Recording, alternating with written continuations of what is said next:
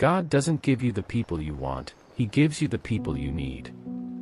To help you, to hurt you, to leave you, to love you, and to make you into the person you were meant to be.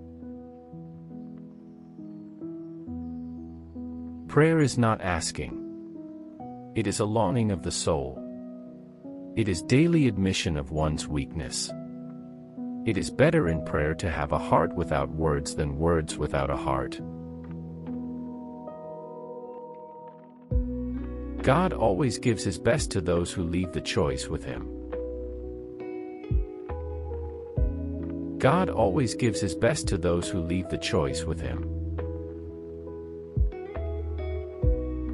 The greatest glory in living lies not in never falling, but in rising every time we fall.